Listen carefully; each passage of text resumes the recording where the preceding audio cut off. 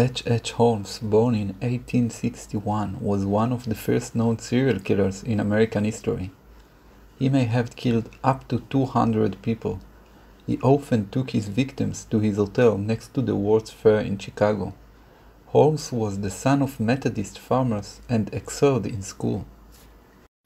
His smarts led to bullying, and he pinpoints the incident in which he became obsessed with death back in grade school. His classmate put him face to face with a skeleton. At first he was scared, and then fascinated.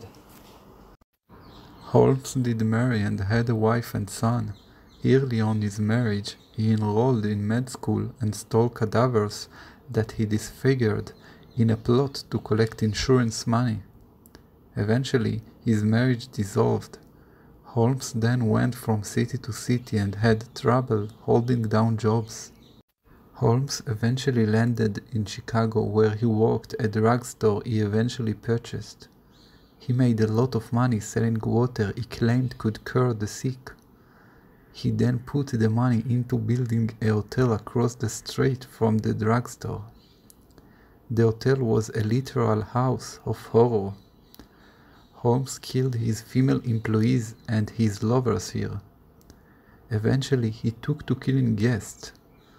He installed pipes that could asphyxiate his guests whenever he wanted. Holmes eventually was caught by his own doing. When he was arrested on fraud charges, he concocted a life insurance scam with a cellmate.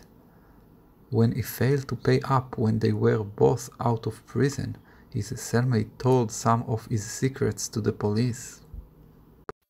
The cops eventually went to investigate Holmes' house of horror and uncover plenty of evidence to put Holmes away forever. Holmes was eventually executed in 1896 for murdering Benjamin Peterson, who helped him contrast the hotel.